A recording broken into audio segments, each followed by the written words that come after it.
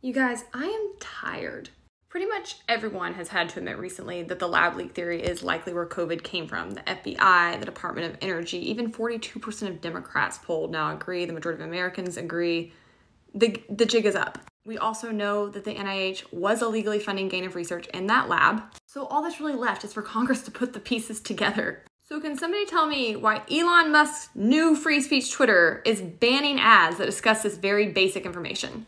Recently, the White Coat Waste Project, where I'm a fellow, it's a free market animal welfare group, and they're actually the ones that initially discovered the funding in Wuhan because they were tracking animal torture, tried to run some ads discussing these things and calling for investigations, and Twitter blocked it. This is all actually really imperative because we're still funding this kind of research, meaning the next pandemic could be right around the corner. These ads were hardly salacious. You can pause to read here. Very, very general. This isn't the only front where we're still battling this. Like the Washington Post recently had to admit that likely the thing came from a lab, but they're still trying to deny the kind of research that would have been leaked. Pause to read this thread, I'll go through it. Essentially, they're trying to say that they've ruled out laboratory modification of a disease. That's not true.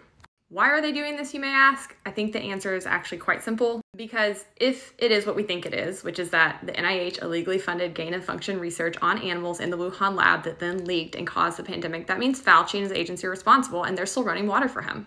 This is why the mainstream media will die. Go to base-politics.com.